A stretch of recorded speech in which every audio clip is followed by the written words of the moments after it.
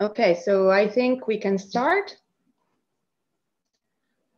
So dear ladies and gentlemen, I welcome you all to the online course on East Caucasian languages organized by the Linguistic Convergence Laboratory of the HSC University, Moscow, Russia. My name is Chiara Naccarato. I'm a research fellow in the lab and the moderator of today's session. Today is the 7th lecture in the series of 13 entitled The Encoding of Evidentiality in East Caucasian, Different Types of Marking and Areal Distribution. It will be given by my colleague Samira Verhees. But before introducing our speaker, I would like to clarify some organizational issues. Each lecture will be recorded, live streamed on YouTube and stored there afterwards. The lectures will go uninterrupted, followed by a question period. Those of you who are joining the lecture via Zoom will be muted throughout the session in the interest of the lecturer and sound quality. You may send your questions via the Zoom chat or YouTube live chat. At the end of the talk, I will share my screen with the full list of questions for the speaker to answer them.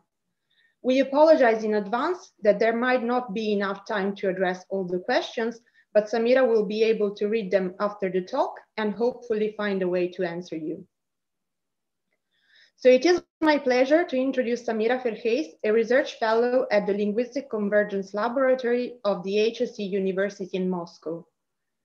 Samira's research interests include the grammar of East Caucasian languages, linguistic typology, language variation and change.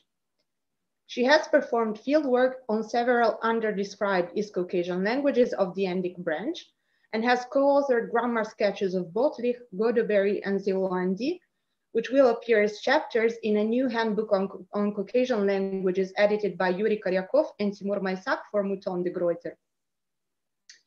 In 2019, she concluded her PhD at HSC University in Moscow and defended a thesis entitled Evidentiality as part of tense aspect in East Caucasian languages.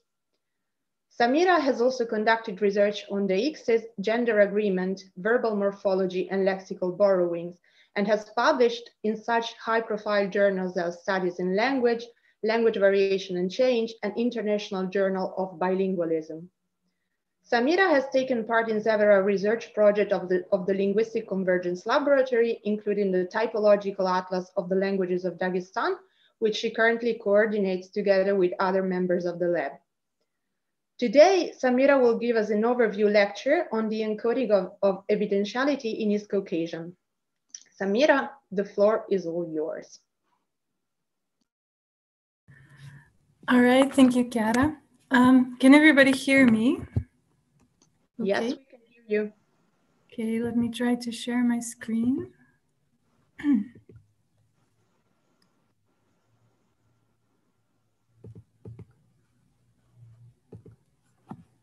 Okay, can everybody see my slides? Yeah, we see your slides. Okay. Is everything in the frame or not quite? Because I have a feeling that that Zoom cuts off part of my slides. I think it's okay. Do you see the number of the slides? In the right corner at the bottom? Yes. Yes? Okay, then I think we're good. Okay, yeah, so hello everyone. The topic of my lecture is the encoding of evidentiality in East Caucasian, different types of marking and areal distribution. So for those of you who are not really familiar with the terminology, evidentiality is usually defined as the encoding of information source. So it's a way to specify how people know what they're talking about, for example, through personal experience, a wild guess, hearsay, etc.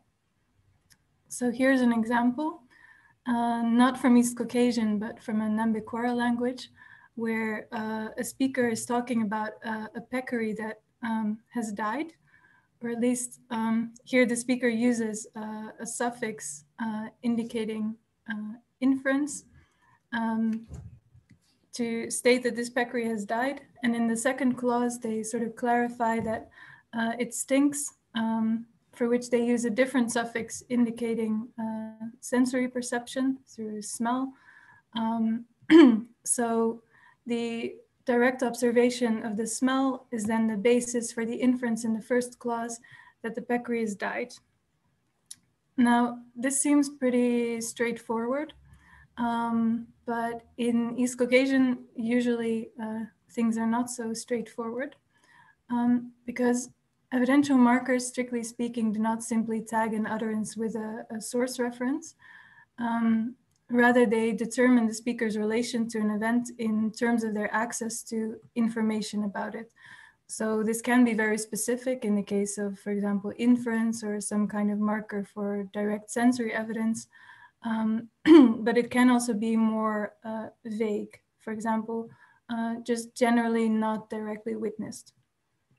And information source types can be placed on a line ranging from direct to less direct. So here's an overview of values that are expressed by evidential markers in various languages. So on the direct end of the line, you have active participation or sensory observation, for example. On the indirect end of the line, you have hearsay with several subtypes, inference from results, and inference from reasoning, which is just inference based on prior knowledge.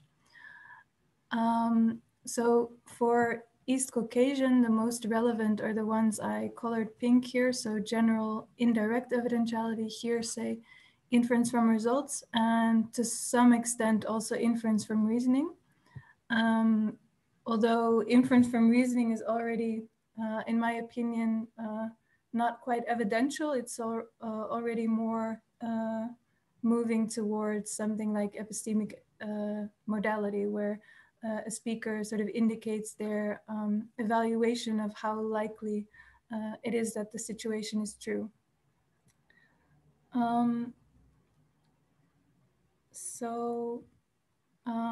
In East Caucasian languages, evidentiality is generally less grammaticalized and semantically more diffuse. So it focuses on marking events that are generally not witnessed by the speaker, or just indirect evidentiality. So here's an example from the Andic language Bagwalal, where the periphrastic construction of the converb in the copula indicates an event in the past to which the speaker had some kind of indirect access. So in Russian, these kinds of constructions are often paraphrased with a verb like оказывается. So in English, something like it turns out. Now, Titivosov describes two types of contexts with which this utterance is compatible. So the first context is if, for example, the speaker is walking through the forest and they meet Ali, who is busy cutting up a bear. They can sort of think to themselves or claim that it turns out that Ali killed a bear, because they're inferring from some kind of tangible result, the result being the dead bear. The second type of context would be if somebody else told the speaker that Ali had killed a bear while he was hunting, and then they tell another speaker. So when they tell this other speaker and they use this particular form, they're indicating that they didn't have direct access to this event. They didn't directly witness it themselves, but they had some type of indirect evidence. And whether this was some type of inference or whether it's based on hearsay, the addressee has to kind of retrieve or understand from the context of the conversation. So this type of marking, so the marking of more general indirect evidentiality, is actually quite common in Eurasia, and some also consider it an areal feature of the Caucasus. So the aim of this lecture is kind of to provide an overview of the types of evidential marking that are attested in East Caucasian, as well as their diachronic development, for as far as it's more or less known or clear, and their areal distribution sort of within the family and within the neighborhood.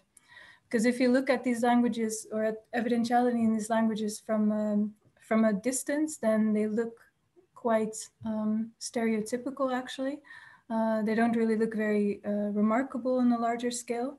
But if you zoom in to the Eastern Caucasus specifically, then there are a lot of interesting details and also a lot of unresolved mysteries connected to this topic. So the outline for this lecture is as follows. First, I will just give you an inventory of the types of marking that are attested, followed by a brief discussion of the areal perspective, so taking into account the Caucasus, but also the wider Eurasian area.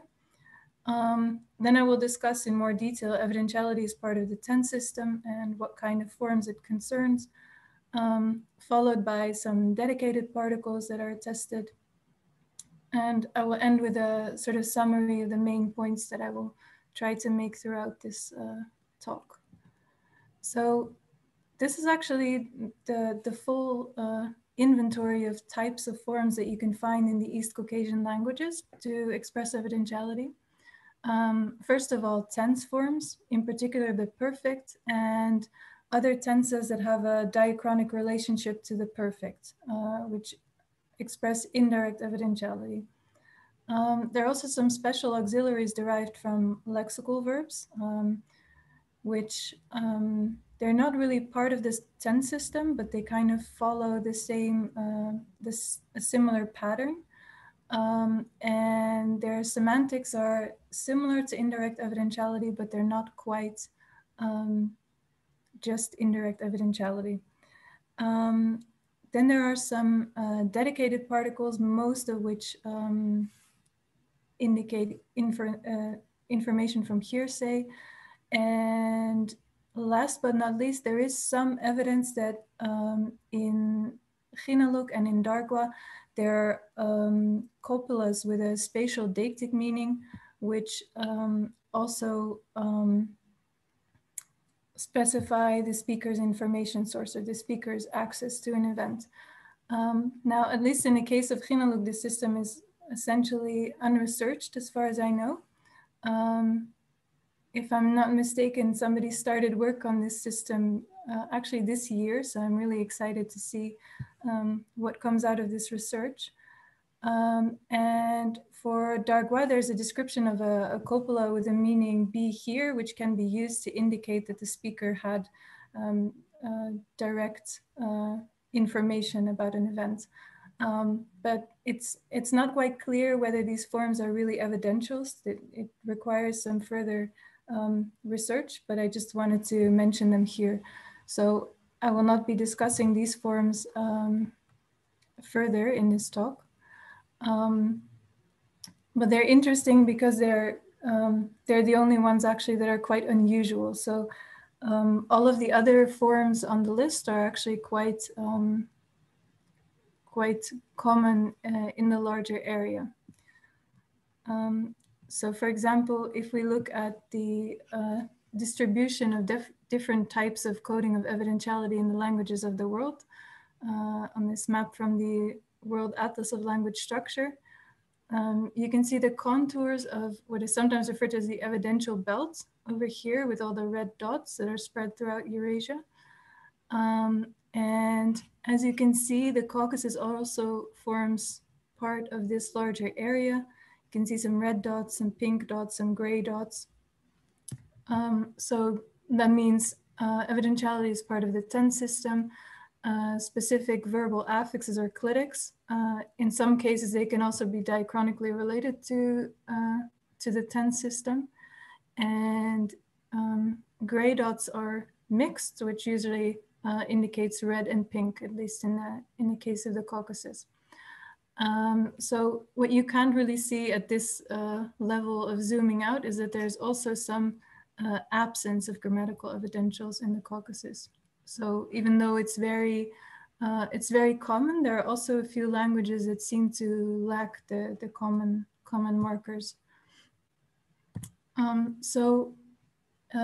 Specifically in the Caucasus, indirect tense forms are attested across language families. So in East Caucasian, Kartvelian, Turkic, and the Indo-European languages, Persian and Armenian.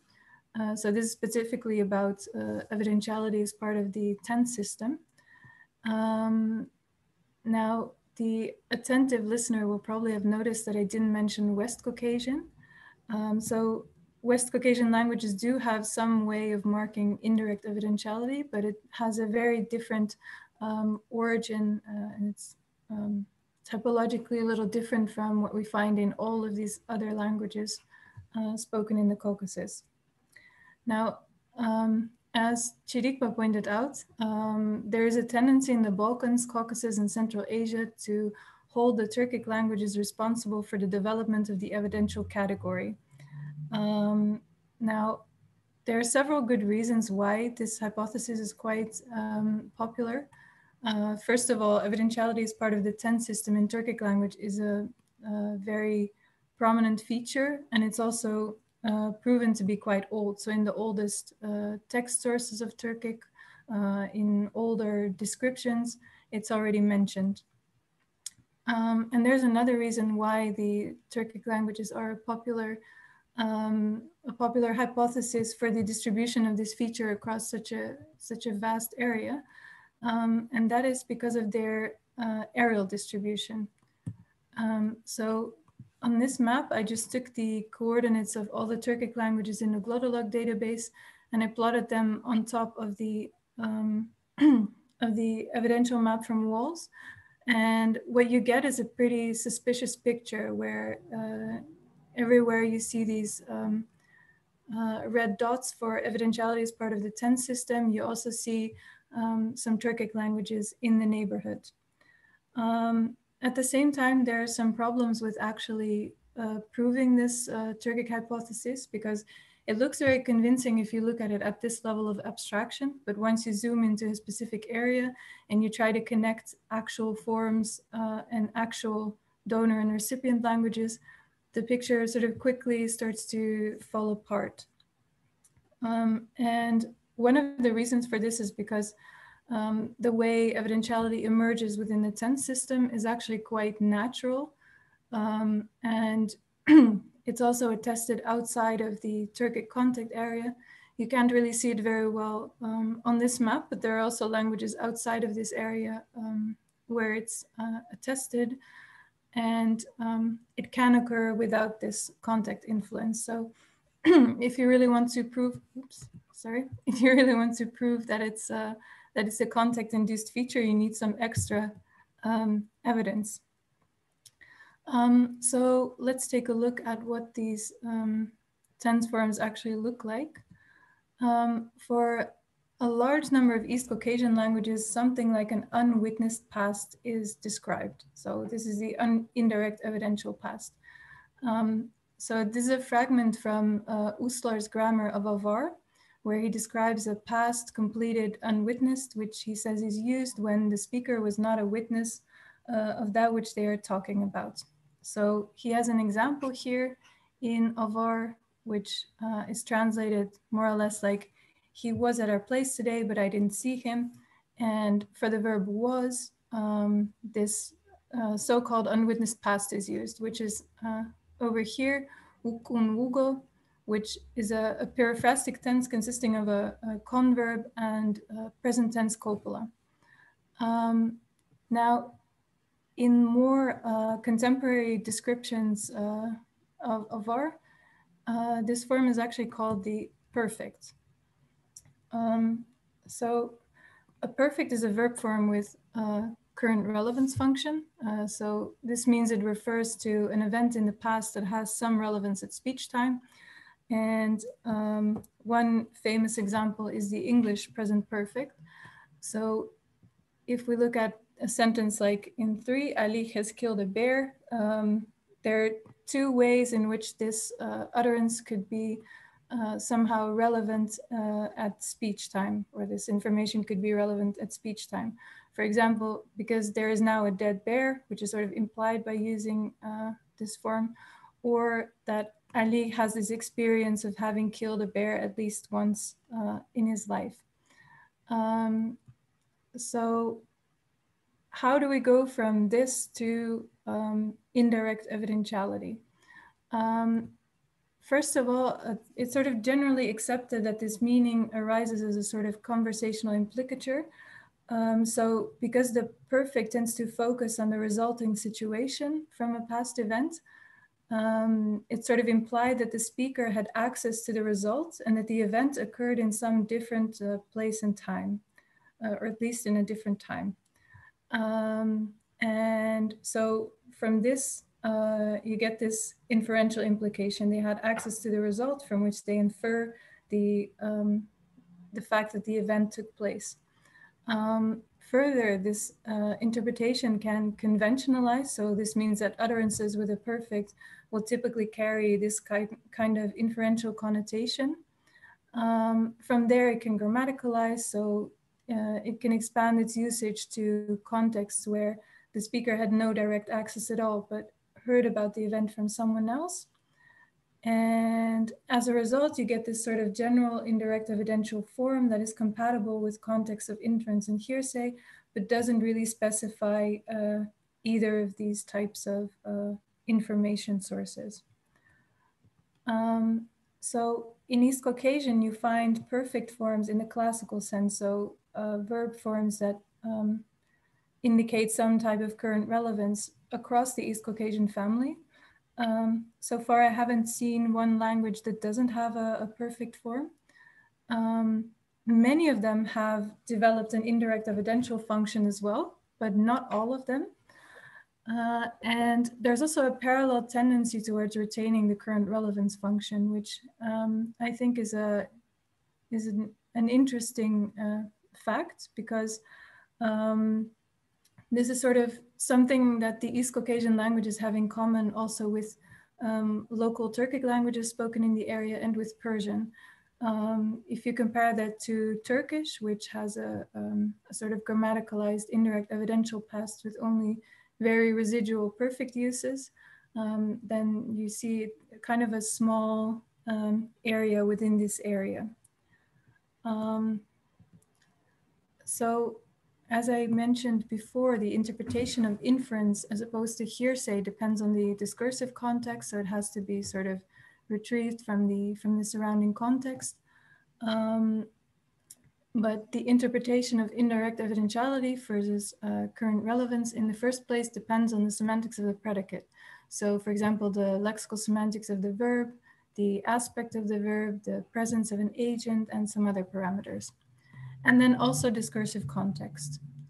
So for example, if we look at an example with a change of state verb like argon, which means open in Andi,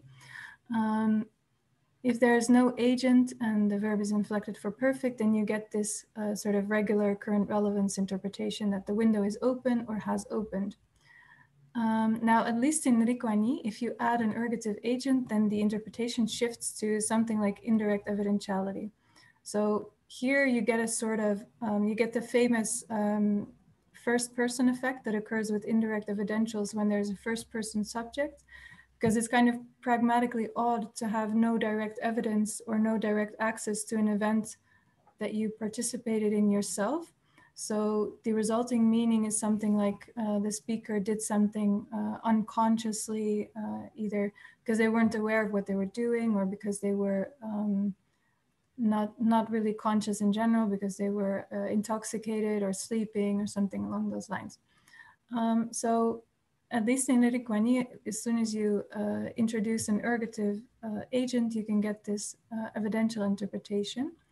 But I would like to point out that this parameter is kind of subject to variation. So I think this probably has something to do with different degrees of prominence for the indirect evidential component with respect to the current relevance component of meaning. Because in the Zilo dialect of Andi, you can add an ergative agent, and then the interpretation is also a regular current relevance expression like I've opened the window with no problem. Then there are some lexical verbs which tend to be interpreted in terms of indirect evidentiality when they're inflected for the perfect. So here's an example from Bootlich, where the verb yikida is interpreted as signaling indirect evidentiality. So far, I haven't managed to find any current relevance uses for this particular verb in Bootlich. I'm not entirely sure that it's completely impossible, but it doesn't seem to be the regular interpretation of a perfect form of this verb. Now, these default readings can also be overridden. So in this example from Sanju Dargwa, where Sanyat has washed the dishes, the use of the perfect form indicates that, or suggests that the speaker has some indirect evidence. In this case, for example, they infer from a wet towel and water on the floor that Sanyat must have washed the dishes. But if you add simply a clause that says, I saw it myself, then the evidential connotation is simply canceled. So it's not there anymore. Now, Forker used this as an argument to say that the evidential meaning of the perfect in East Caucasian is probably not fully grammaticalized because, well, it can be canceled. So to some extent, it seems to be still a kind of implicature. But the problem with this reasoning is that you can also cancel current relevance interpretations. So in example 9 from Bagwalal, the speaker has caught a thief.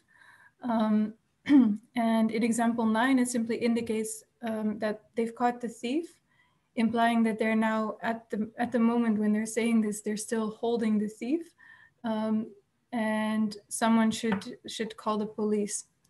But as soon as you add a definite time adverb like suni, which means yesterday, then the interpretation shifts to indirect evidentiality. So then you get something like, yesterday I caught the thief, but I didn't know he was a thief and I let him go.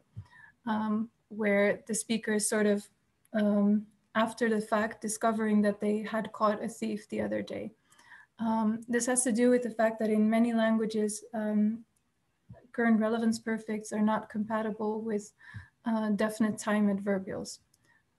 This is not a universal feature, but in many languages, they're not compatible. So sometimes this has a similar effect. Now, the surest way to get rid of any sort of current relevance meaning is to use a form in a narrative sequence. So here are two verbs that when inflected for perfect, by default, they're interpreted as resultatives. Now, I didn't want to go into resultatives too much during this talk because it's kind of a long story. But I guess it's enough to know that resultatives are sort of the earlier diachronic stage of the current relevance perfects in East Caucasian. And many of the perfects that exist now still preserve this older resultative meaning. So what is important here is that these verbs, when they're inflected for perfect, sort of by default have a non-evidential meaning, where they indicate a present state as the result of a past action. So become tired becomes she is tired when inflected for perfect. Now, if you see these verbs in a narrative sequence as here, the interpretation of the forms is basically a regular perfective past, but with the added indirect evidential meaning. So this can only be used when the speaker is describing some events that they did not witness personally.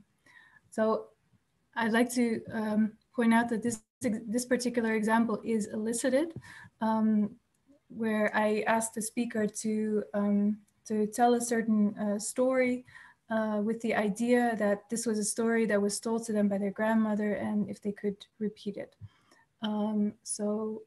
But there are also natural text examples where you get these chains of perfects that indicate simply non-witnessed events. And this type of usage is impossible with a regular current relevance perfect because the semantics of the perfect don't really allow for this sequential type of reading. So for example, if in English, if you make a sequence like this with the perfect, you get something like, she has become very tired, she has sat down on a tree branch, and you get this sort of feeling as if I'm standing right next to this person and describing their every action as it's going on. So you get this kind of sports commentary type feeling, and not really a regular narrative sequence of events. So narrative use, I think, is also a good indicator of grammaticalization for the indirect evidential function, because the inferential implicature with which the whole sort of chain of development usually starts is a potentially universal phenomenon. So if you really want, in specific contexts, I think you can probably also find it or sense it in English, for example, or in other European languages that have a regular current relevance perfect. And it has also been attested for the Lesgian perfect, for example. But then in contrast with a lot of other East Caucasian languages, the Lesgian perfect does not occur in narrative sequences for unwitnessed narratives. So let's look at the areal distribution of the feature. Now on this map, you can see basically all of the villages where an East Caucasian language is spoken, more or less, and some of their neighboring languages as well. And the inside circles are colored according to language, and the outside circles are colored according to the presence or absence of the feature. So as you can see, we have some absence over here and some absence over here in the south, where there is no attested perfect with an indirect evidential meaning. Now, if we compare this to a map that shows indirect evidentiality as part of the tense system, you see that at least Chechen is now also part of the evidential area. But here in the south, we still have quite a large group of points where the feature is absent. So I want to take a closer look now at some forms that are part of the tense system, but which are not directly related to or which are not directly perfect. So there are several idioms where we find specialized forms that actually might originate from perfects, but it's not quite clear. These include, for example, the suffix woudi from the Achachtara dialect of Achwach, which is an indirect evidential past suffix. And this particular dialect of Achwach, in addition, also has a periphrastic perfect consisting of a converb and the copula godi, which expresses, as far as I understand, only current relevance. So some specialization seems to have occurred here. I think it's possible that the suffix woudi has its origins in the same periphrastic structure, but I don't really know enough about Achwach to make a really convincing claim. Now, in Sovatush, there are two suffixes no and lo, which are homophonous with the participle and subjunctive respectively, and which derive indirect evidential equivalents of tenses. So these suffixes are sort of attached on top of existing tenses, and then you get their indirect evidential equivalents. I think, so in Sovatush, there is also a perfect, a regular perfect, which consists of the same participle and a present tense copula. And it has both current relevance functions as well as indirect evidential functions. So seeing as it's also with the same participle, I think there could be some connection there, but obviously the system in Sovatush has undergone a lot of complex changes that I think are not really attested in any other language. I haven't seen anything similar in other languages of the family. So reconstructing this whole process is kind of a separate investigation, I think. Then lastly, in Zakatala Avar, there's a past unwitnessed suffix la. I think this form also has some kind of perfect functions. I think it's probably an equivalent of the perfect in Avar with the converb and the present tense copula, but the dialect is just not described in enough detail to really make a claim about that. So there are not a lot of examples of its usage, and its semantics are not described in a lot of detail. And also, I'm not sure about this suffix, where it comes from, what its diachronic origin could be. Now, as Timur Maisak mentioned in last week's lecture, East Caucasian languages can have very rich periphrastic paradigms. And in languages where the perfect has an indirect evidential function, the perfect forms of the auxiliary can form a sort of parallel paradigm or series of past tense forms. So here's an example from Avar, where, as you can see, this is just a fragment of the past tense paradigm. And as you can see, the pluperfect, the regular pluperfect and imperfect are formed with the aorist form of the existential verb. And you have a sort of parallel set of forms that differ only in the fact that they have the perfect form of the same existential verb. And these are basically the indirect evidential equivalents of the basic forms. Now, these perfect auxiliaries are semantically more stable than the perfect, because the perfect in a lot of the languages still retains current relevance functions, resultative functions, etc.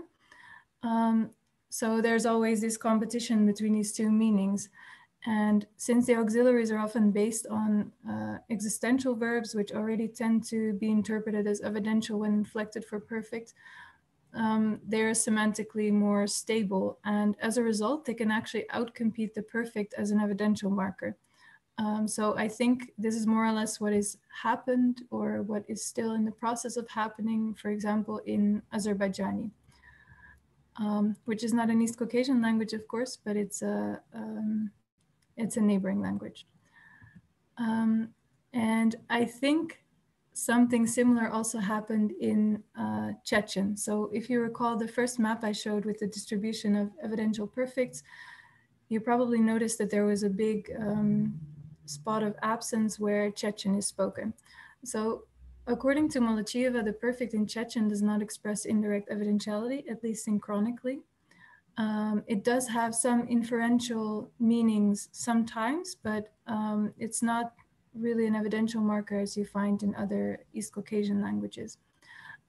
Chechen does, however, have an unwitnessed past form, which has the structure perfective converb and the auxiliary chil inflected for perfect. So to me, this looks kind of like a pluperfect form from a perfect series, because if we compare this to the perfect pluperfect, so the indirect evidential pluperfect from Avar, it looks exactly the same. It even uses a cognate converb. So yeah.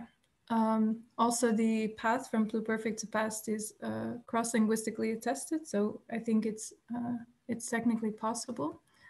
But a problem with this hypothesis is that other indirect forms in Chechen, so there's also a paradigm of indirect evidential forms, and they simply take different inflections of the same auxiliary. So it's not like the perfect form of the auxiliary by itself grammaticalized as an evidential marker.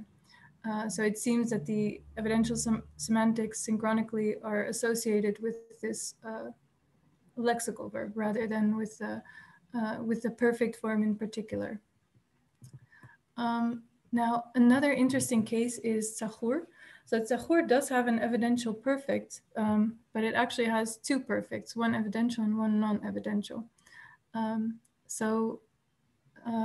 Overall, Tzachur has this set of indirect periphrastic tenses, which includes the perfect, which is formed with the copula would. And this set is opposed to a neutral set with the attributive copula wodun. So in Tzachur, the entire indicative system is opposed or has regular forms and attributivized forms. And for a lot of cases, it's not quite clear what the difference is between the attributivized and the non-attributivized form. contrary to what the name might suggest, it's not in terms of whether they're attributive. This simply refers to the fact that they are formed with an attributive marker, but they can also head independent clauses and main clauses. And yeah, it's not quite clear for many cases how they are different from the non-attributivized forms. A set of forms for which it is known what the difference is the set of forms that takes the copula would, because they're opposed in terms of evidentiality. So there's one neutral set and there's one set with the indirect evidential meaning. So in this case also, the evidential component is associated with the auxiliary rather than a particular tense form, because the interpretation occurs specifically with the non-attributivized form of the auxiliary. Now, in their paper on this topic, my second tutor also suggests that this system likely originates from the perfect in some way. But here as well, probably a fair number of intermediary steps were necessary to go from just an indirect evidential perfect to this more complex and more elaborate system. Now, another way in which evidentiality can theoretically be expressed in the tense system is in the form of a witnessed past. So if a perfect develops into an unwitnessed past, then this can trigger a reinterpretation of the general past that it's usually opposed to as a sort of witnessed past, so expressing direct evidentiality. This is attested in languages of the Nach and Cesic branches, in the sense that the authors I cite here use the terms witnessed past and unwitnessed past to contrast the two forms. But as Forker points out, based on her data from Hinuch and also her analysis of the data provided by the other authors, these forms are also used quite frequently in contexts where there is no direct witnessing involved. So she suggests that probably these forms are simply neutral and they can have some kind of direct overtones in context. Now, I tend to side with Forker in this regard, because when I did some field work with Avar, for example, I noticed that it was also possible to get my Avar consultants to interpret the Avar aorist as a witnessed past, even though it's generally considered a neutral form, which occurs in a lot of contexts where it obviously doesn't really mark witnessed past. So now I think it's possible that the Nach and Cesic languages are different, that, for example, the past is more, the general past is more developed in the direction of the of direct evidentiality. But at the same time, I haven't really seen very convincing evidence that that is really the case. So I'm still kind of wondering to what extent these languages are really different from other East Caucasian languages in this regard.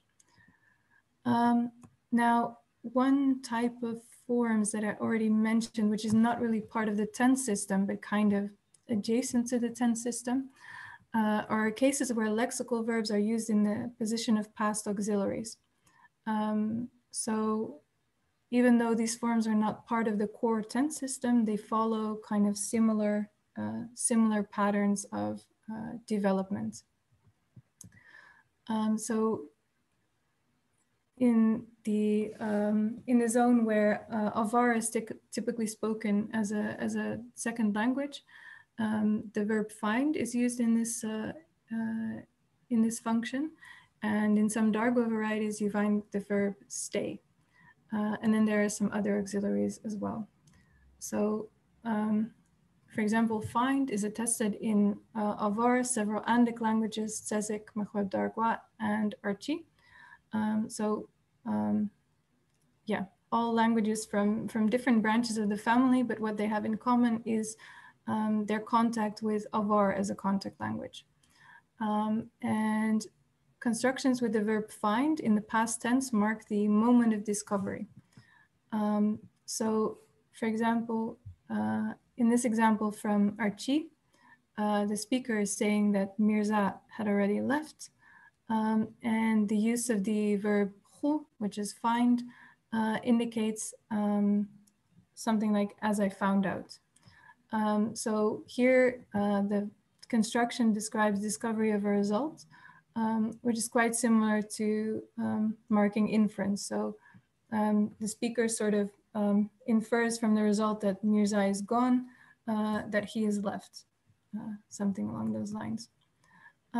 Now, however, if you use this form with an imperfective verb, you don't get this type of inferential meaning, but the interpretation is the discovery of a process, which is actually more similar to direct evidentiality. So in this case, the speaker encountered people tormenting a cat. So tormenting is in the imperfective, and the find construction sort of places the experiencer at the scene, which is essentially direct evidentiality.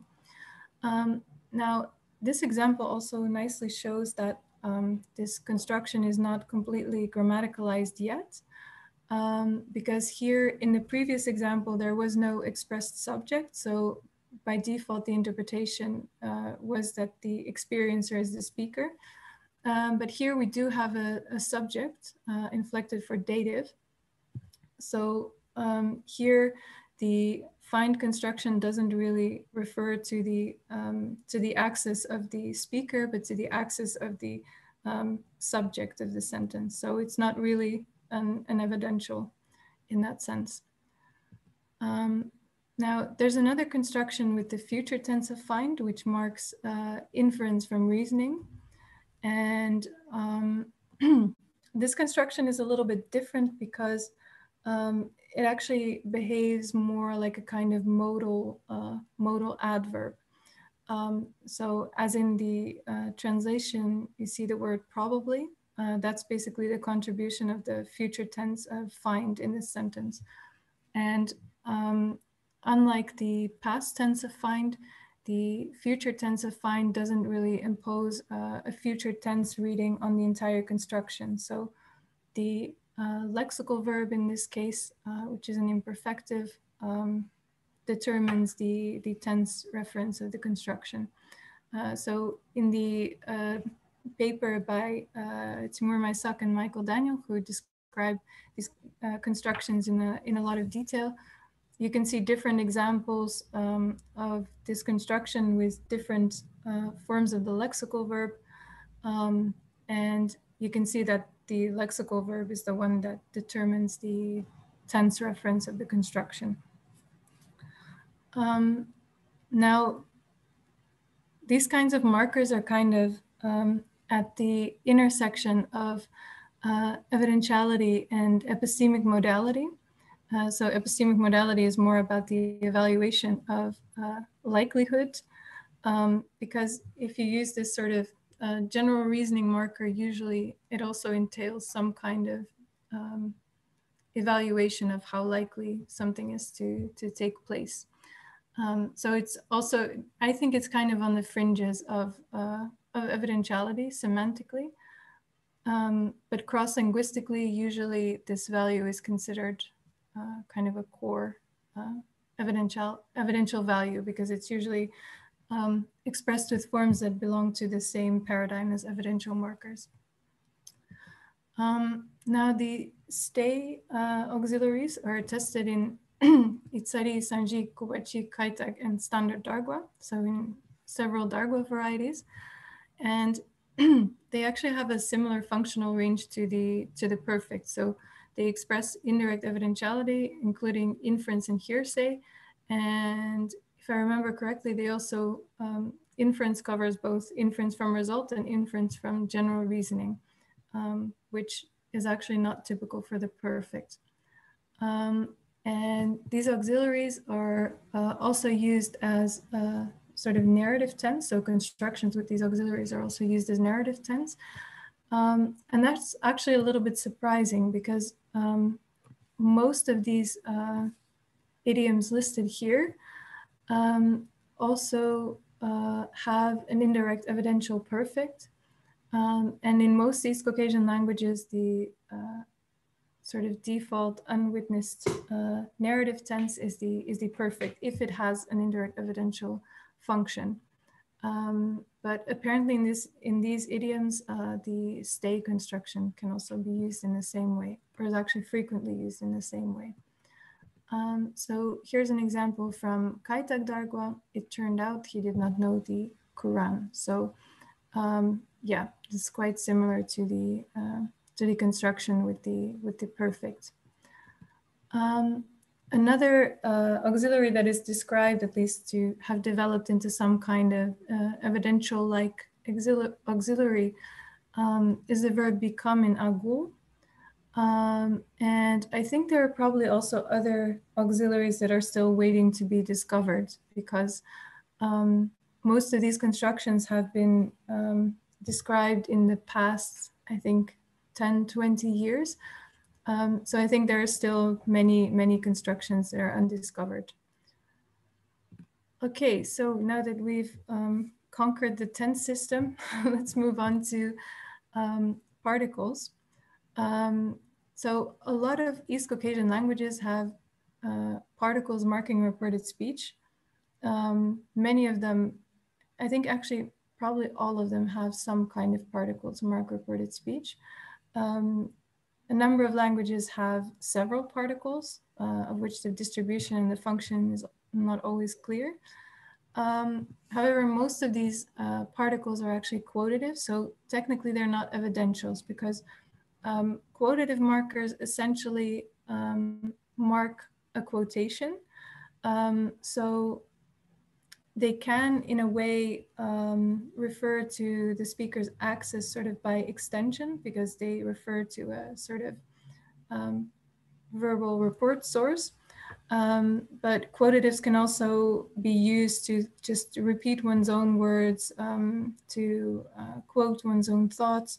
So they don't inherently sort of specify the speaker's access to something. However, quotatives can be used to form a type of hearsay constructions.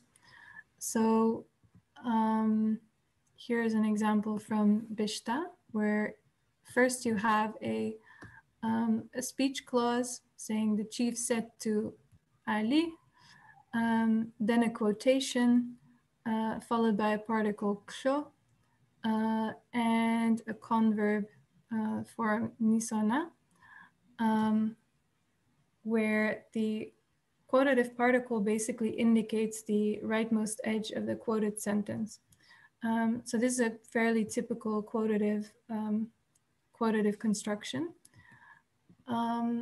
Now, this marker can also be used with not with a full speech clause, but with a sort of reduced speech clause, such as here, where you just have nisos, which is translated as they say, because it doesn't have a subject. And then you have the quotation, and then klo, and then again nisona. So you get this sort of, it's still kind of a quotative construction, but it's kind of an impersonal quote. So it's already moving closer towards a hearsay construction. Now, something else that is possible in Bishta is the following, where you just have a general statement followed by the same marker klo, and then you get a regular hearsay meaning. So he went home, they said, where there is no speech clause necessary, and you get this more generic hearsay expression. Now, this is quite similar to what we find in other East Caucasian languages that do have a sort of dedicated hearsay marker. So here's an example from Botlich, where the particle huata indicates that the statement is based on hearsay. So you get something like Zini hik abuku huata, means a cow fell down, it is said. So even though this looks quite similar to the construction in Beshta, which I just showed, first of all, in Botlich, huata has only this function. So if you want to make a quotative construction, you would need a different particle. And second, I'm not sure to what extent the marker klo in Bishta can do this, but in Bootlich at least, the particle can sort of move around in the clause to mark focus on a different constituent. So its default position is kind of at the end of the sentence on the verb, but it's essentially flexible. So in example 22, the particle is on the cow, so it puts some kind of emphasis on the cow. But at the same time, the scope of the hearsay particle is still over the entire clause that it occurs in.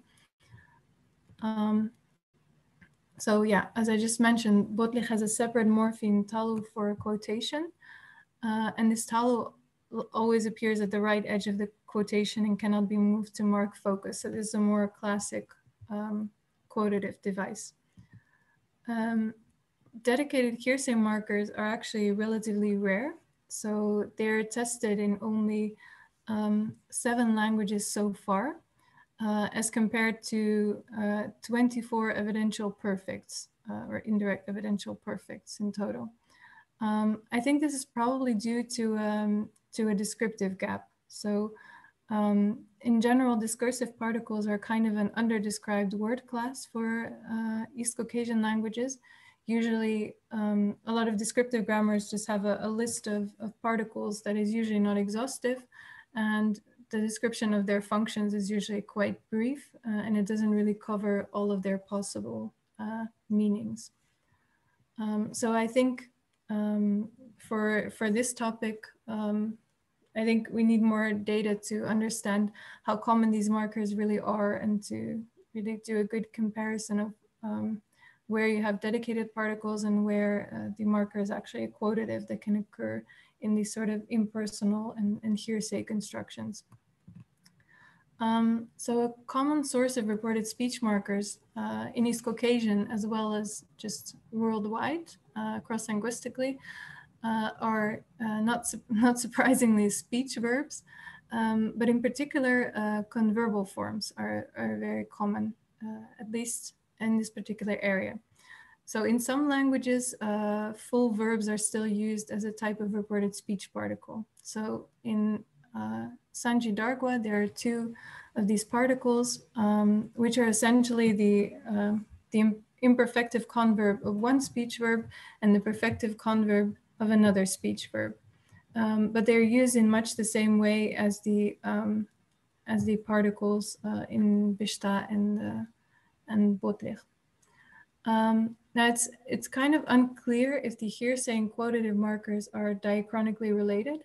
So if you look at the Bishta examples one after the other, then it seems quite logical that hearsay markers would diachronically originate from quotative markers.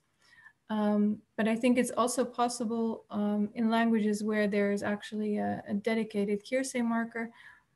Usually it looks kind of different from the quotative marker, in the sense that it's likely to have originated from maybe the same speech verb, but perhaps a different converbal form that is specialized for a specific function. So it's not quite obvious that they went on sort of one diachronic path. Maybe they were just 2 sort of parallel paths of development. And these kinds of particles could actually also be a Turkic contact feature. So they're quite common. So in Turkic languages, you also quite commonly find reported speech markers that either originate from a converbal form of a speech verb or just are full verb forms, as in Sanji Dargwa. So it's possible that this is also a borrowed feature. Now, as far as I know, there's one language that actually has an indirect evidential particle, which is the language Kris. And Kris copied the clitic mush from Azeri. So most likely, for those of you who are a little bit familiar with Azeri morphology, this is a copy of the copula imush and not of the perfect suffix mush. Because the perfect suffix mush in Azerbaijani would be a very poor model for borrowing the evidential semantics, because it has largely lost this meaning at the current stage. And also the clitic in Kris attaches to different verb tenses, so it behaves more like the copular particle in Azeri, and it marks general indirect evidentiality. A similar copy is also attested in Tat, which is an Iranian language spoken in the same area. And Winfried Böder actually suggested the same thing, that this is, the suffix looks the same. So first thought would be that it might be a copy of the perfect suffix, but in terms of its distributional characteristics and its semantics, it's more likely that it's a copy of the copula. Now, so far, this is the only known case of evidential matter borrowing in East Caucasian. So yeah, this is actually, as a result, also the only confirmed case of any evidential borrowing period. So there's one East Caucasian language that actually positively lacks any type of evidential marking, and that is Udi. So in the case of Udi, it's not very likely that this is due to a lack of description. So there are a few other languages for which there is no record of an indirect evidential tense or a particle or something. But for those languages, we have less data, so I don't feel really comfortable claiming that they don't have evidentiality period, because I think they actually might have, it's just not described yet. But in the case of Udi, I think we can be pretty certain that it's not there, because Udi is one of the more well-studied languages. So I think if it had an evidential marker, then these authors would have discovered it for sure. There's also no evidence for evidentiality in Caucasian Albanian either. So Caucasian Albanian is the oldest attested East Caucasian language, for which we have some written record. And it's an ancestor of either Udi or its sister language. So it's not an ancestor of the entire family, because it's not old enough, but just for one specific branch. Based on this, it might seem attractive to suggest that probably evidentiality as a category is a borrowed feature in East Caucasian. But this still leaves, the data that we have still leaves a lot of options open. So as I mentioned before, at least in the tense system, the feature can occur quite naturally. So it's also possible that several centuries ago, some language like Avar sort of spontaneously developed the feature and then spread it to neighboring languages, for example. So yeah, I'm already actually at my summary, so I think we will finish a little bit early today, unless you have a lot of questions. Overall, the East Caucasian languages are fairly typical of the general area where they are spoken, at least in this respect. And evidentiality as part of the tense system typically originates from the perfect. So at least so far, I haven't seen any cases where it definitely doesn't originate from the perfect. There are just a few cases left where it's not confirmed yet that the system also diachronically originates from the perfect. But I haven't seen any convincing counter examples where something completely different is happening. That is until some more detailed research about Gineluk will be available with the deictic copulus. So this feature, so indirect evidentiality as a meaning of the perfect, is widespread among the languages of the family, but not universal. It's notably absent in the southern part of the area. So I didn't really, I didn't put the whole question of the areal distribution with respect to language contact in this presentation, because I was afraid I wouldn't have time to discuss all of this because it's kind of a complicated story. So I'm hoping there may be some questions about this so that I can elaborate on this a little bit more anyway, because it's kind of strange that you have the specific area within the area where the feature is just seems to be absent, whereas it's incredibly common in the entire surrounding area. As I already mentioned, there's also a tendency to preserve the current relevance function alongside evidentiality, which I think could be a sort of shared feature or like a shared areal feature with Persian and the local Turkic languages like Azerbaijani and Kumyk. Dedicated hearsay or evidential particles seem relatively rare, which is likely due to a descriptive gap, and they show no clear areal signal. So I didn't show you a map because it was kind of messy, simply because there is not enough data about this type of marking.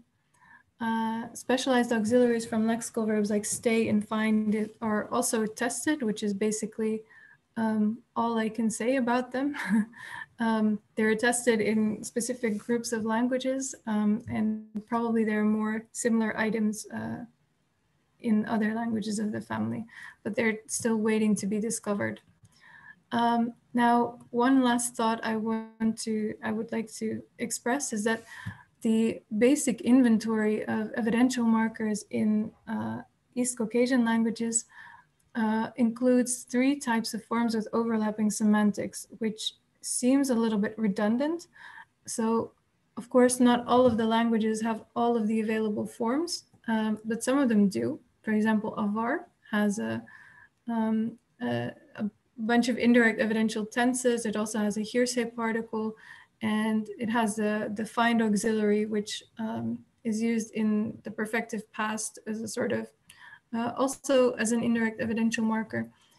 And so far, we don't really know how these forms are distributed. So yeah, they overlap to a great extent in terms of their semantics, and it's not quite clear why these languages would need so many means to specify that they didn't witness something personally, and how these are distributed in different types of contexts. Yeah, Barkala, thank you for listening. I thought I would honor the tradition of my colleagues by also showing a picture of my fieldwork site. So this is the village of Botlich. You can see Botlich on the right here. And here you can see a very typical view for Botlich, which are fruit trees, because as you can probably also tell from the picture, Botlich is located in the mountains, but it's not really a highland village. It's only at 1,000 meters of altitude. So the climate is quite nice, and you can grow apricots and peaches and all sorts of other tasty stuff there. So yeah, thank you. That was my presentation. Chiara, shall I stop sharing my screen now? Yeah, thank you, Samira, for your interesting talk. Now I will share mine. There are some questions and some comments. All right. You see my screen?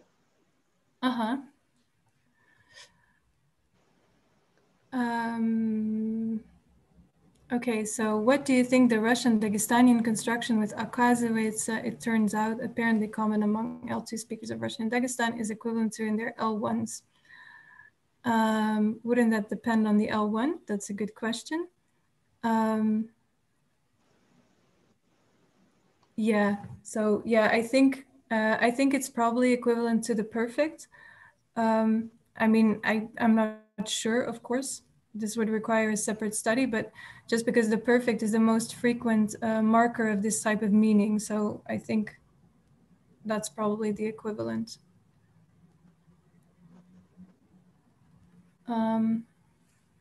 So Tatiana asks whether evidentiality marking is obligatory across East Caucasian. Well, that's kind of a difficult question. So I think almost all of the systems that I've seen have an indirect evidential marker opposed to a neutral marker. So if you don't want to use an evidential marker, usually you can. So there are certain contexts where it's kind of very regular, but it's not technically obligatory. So yeah, you can always, if you want to, you can always avoid it. Yeah. Does find have a mirative function? That's a good question, but I think, yeah, I guess you could interpret it as something similar to mirativity, just as you can do that with a lot of markers that have an inferential meaning, because usually inferential markers mark a kind of, also a kind of moment of discovery. So I think actually the description by Timur Maisak and Michael Daniel of this specific construction as marking the moment of discovery is actually the best way to describe it. So this has some mirative feel to it, but it's not quite, yeah, it's not quite grammatical mirativity in any case. Okay, so I see a comment from Giletier that Boudouch has a separate particle. Yeah, I'm aware that Boudouch has a separate particle. I'm just not sure of the exact function of the particle, so I didn't mention this. I wouldn't say current relevance of the event's results implies having no access to the event itself. Yeah, of course, there are many. Yeah, okay, that's an interesting thought. However, to be honest, if I don't know anything about cars. If I say I fixed the car, I might think that this is some kind of, yeah, I don't know. It would also be some kind of indirect interpretation. Wait, maybe I don't understand this comment entirely.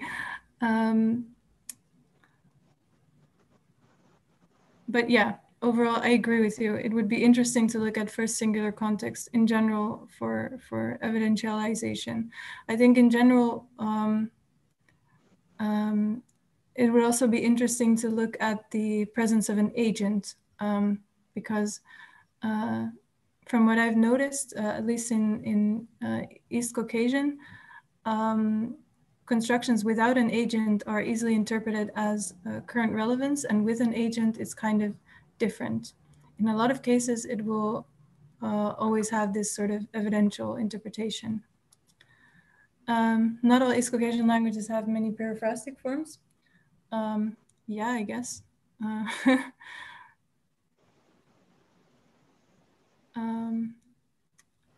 Okay, yeah.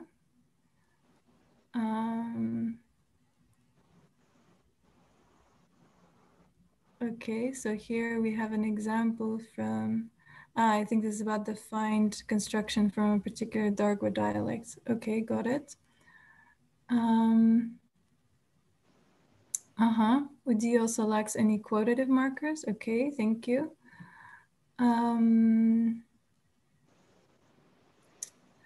Okay, this is interesting. I don't think I've seen Schultz's unpublished functional grammar of Udi. So yeah, this would be interesting to look at. Thank you. Okay, so maybe I will stop sharing my screen and see if there's some other questions. Okay, no, I think we covered all the questions. So thank you very much, Samira, for this interesting talk, and thank you everyone for taking part in our lecture today. See you next week. Bye, everyone. Bye, everyone. Thanks for listening.